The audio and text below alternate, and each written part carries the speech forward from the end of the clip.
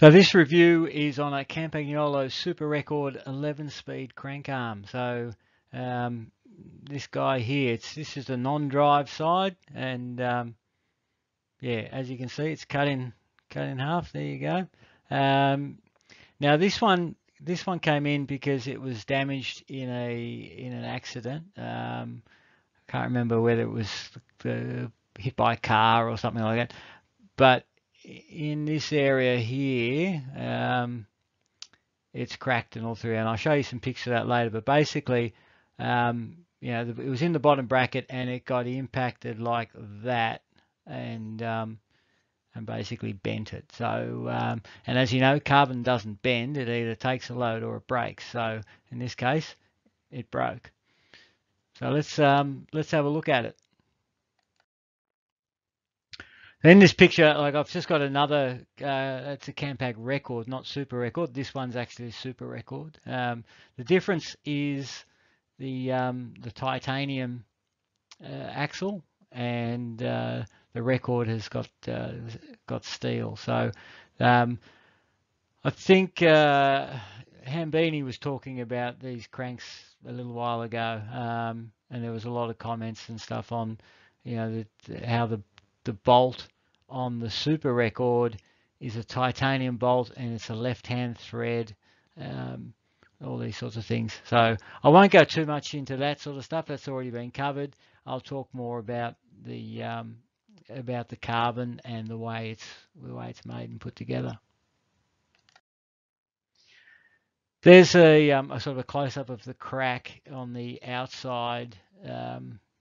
Yeah, so that's just here. Now when we cut into it, which will be the next slide, you can see a delamination, and you know, you can see right through here. It's quite a big delamination that's sort of propagated through the whole structure. So the yeah, so it obviously took quite a bit of force, because that's a fairly thick section. I mean, there is a transition in thickness there, so that's a bit of a stress concentration, but it would have been quite a large force to be able to do that. So in this image, you can see the marble effect that people talk about. It's and so this is made out of like a sheet molding compound, where it's a whole bunch of shorter fibers, which are all stacked, sort of like almost like a quilt, if you like.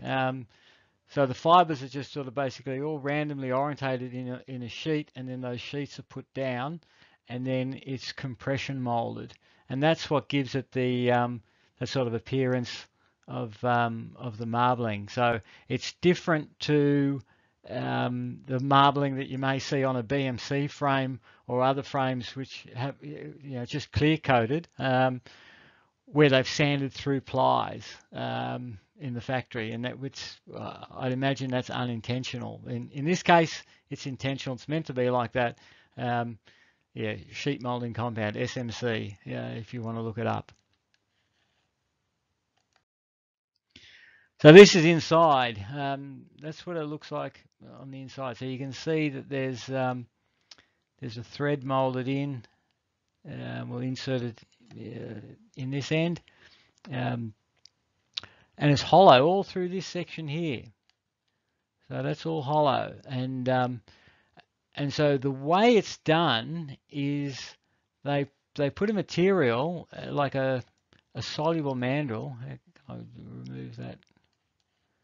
Oh, it's a highlight. I need to erase it. There we go. There we go. It's erased. They put a soluble mandrel in there. Now it can be like a low melting point metal, and you know, it's something that needs to be have a high enough compressive strength that it can take the compressive load and the temperature of curing. So basically, they have this mandrel, they wrap the fiber, this sheet molding compound around it, they place it in the mold, which then is it's a two-piece mold. It's pressed together, and yeah, and that's what you end up with, this hollow cavity. Now I'll show you. Then there's a little plug where they then remove that mandrel, because once that's all encapsulated, so that's sort of all sealed in there. So then you need to get it out, unless you want to leave it in there.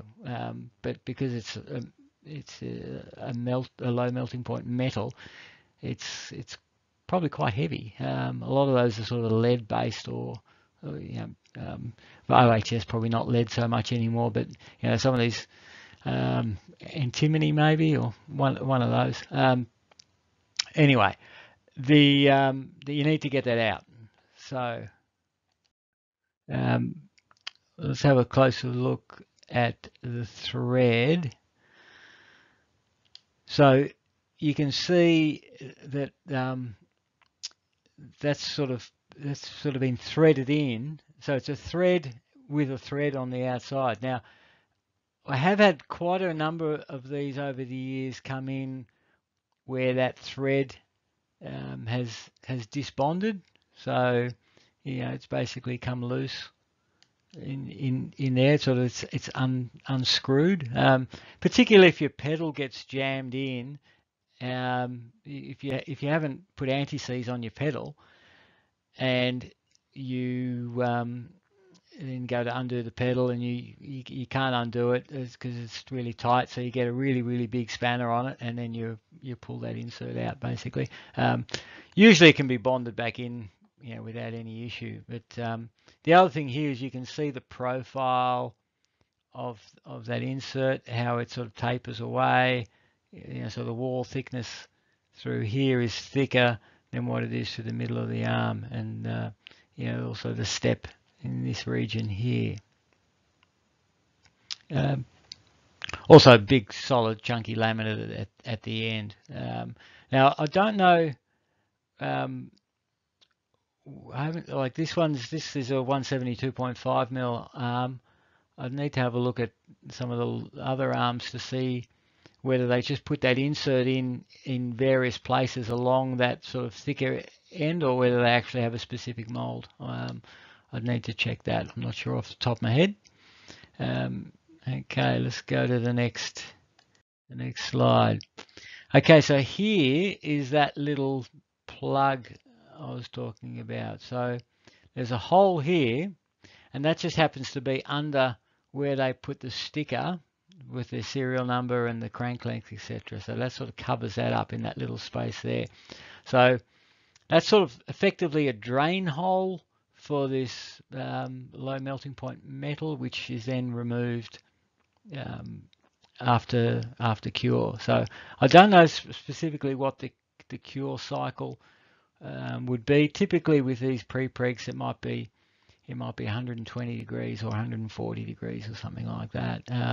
But in this case, it would need to be lower than what the melting point is, and then you do like a post cure. So when you post cure the part, you take it to a higher temperature to drive up the glass transition temperature, the TG. Now you do that in one step, so you'd be draining that mandrel at the same time as the post cure. So the process is doing two things. It's adding environmental stability by pushing the cure, and removing that mandrel. So if we look here, we can see how smooth the internal finish is through here, and you can also see the ply buildups. Like if you look closely through here, I'll erase that so you can see it, but have a close look through there, and you can see actually orientations of the fibre. When I cut this up, I didn't polish it I didn't polish it at all. So that's just straight off the saw. So if you polish that surface, you'll be able to really have a good look at what the fibre orientations are and all that stuff. But yeah, you can see how this mandrel has created a very nice uniform internal surface, and so there's no wrinkles or thickness variations and all that sort of stuff. So, this compression molding type process, and some people call it forged carbon. It's just sort of a bit of a trendy name, but it's it's basically being pressed with this sheet molding compound. What else? Yeah, you can see the damage through here a little bit as well. But yeah, so I'll erase that. Here we go. So yeah, the inner thickness, the inner surface is thicker through here than it is on the outer face. So yeah, they would have done some engineering calculations on the loads, etc., and optimize supplies accordingly. We hope so, at least. Okay. The axle then is pressed in and bonded. You can, you're looking at it there as well. Like you can put in front of the camera might help. So obviously, being a titanium axle, that's nice from a galvanic corrosion point of view. They're both, if like titanium being quite a noble material, you don't get the galvanic problems like you would if you had an aluminium or magnesium or something like that. But not that you want to make an axle out of that small diameter out of magnesium or aluminium. But so you can see that, like, the bond through there as well. There we go. Go to the middle. Camera's back to front. So I'm doing a great job here, aren't I? Here we go. Let's see if I can look down the middle of it. No, close. No, there we go. So it's bonded in, and I won't, as I said before, I won't talk about the all the bearings and the tolerances and all that sort of stuff. It is a hearth joint. It's probably quite expensive to machine that part. I do see problems, like particularly with the tie, because the tie will flex a little bit more, and if the cups on the frame that the bearing sits in are not supported well enough, you can get movement at those cups, and those cups will tend to creep around a little bit and can be create some wear and some noise and a few things like that. So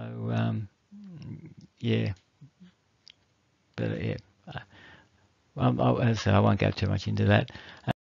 So the last thing I'll talk about is, there's two things on this slide. So you can see on the threaded insert here, it's got that sort of olive greeny sort of color. Now that's a surface treatment, like a preparation for bonding. So that's good. They've taken the precautions to avoid corrosion and promote the adhesion and all that sort of stuff. As I said before, I have seen those inserts come loose, but it is more when there's a handling sort of thing as much as anything else, I'd say.